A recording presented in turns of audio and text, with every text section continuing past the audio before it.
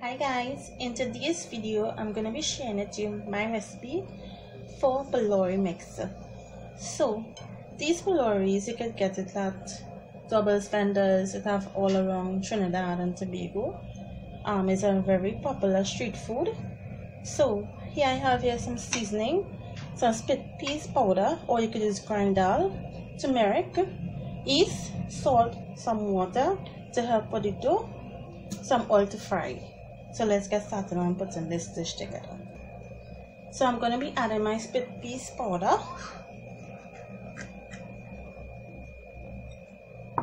the salt, turmeric, the yeast, and give that a mix.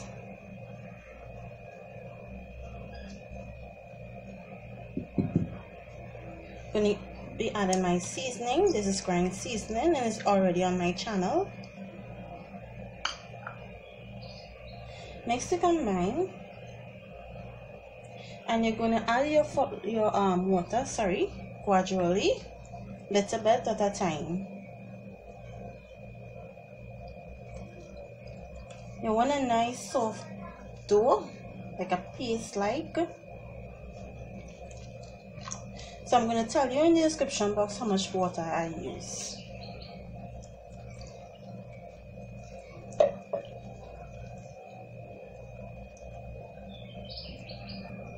So guys, I want to keep mixing this until it becomes a nice soft dough. And this is the consistency that I like, so I'm going to stop with the water right now. Let's keep turning. So guys, when you're finished with your Pholourie paste or dough, you're going to cover it with your foil or your parchment paper and leave it to rest for a minimum of 1 hour. So next it's time to fry our Pholourie balls after it rested for that hour. You're going to need a spatula, a big one, and a bowl with some napkins and some water to put in your hand. I'm going to put my hand in there to help me with the Pholourie balls. So you're going to throw about 4 cups of oil, or you will know how much oil you want. So I'm going to throw enough to help with the Pholourie. I do not want it to be jam up. I want it to space out. So next, let's test the oil and make sure it's hot enough for the balls.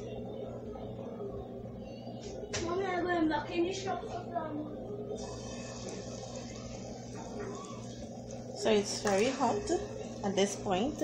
You want your heat to be on medium low.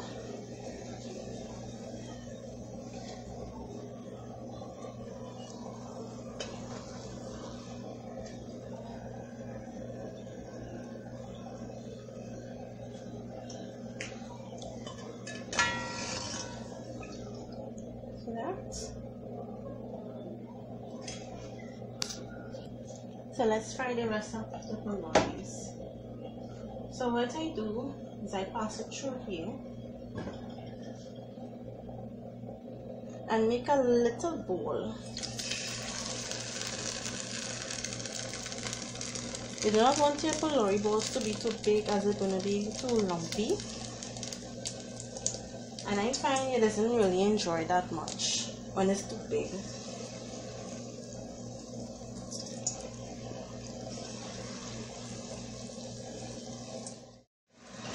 So now it's time to take them. So guys, this is how the Pholourie looks. I doesn't like it too dark. So once it comes like a nice color and it's cooked properly, I take it out one time.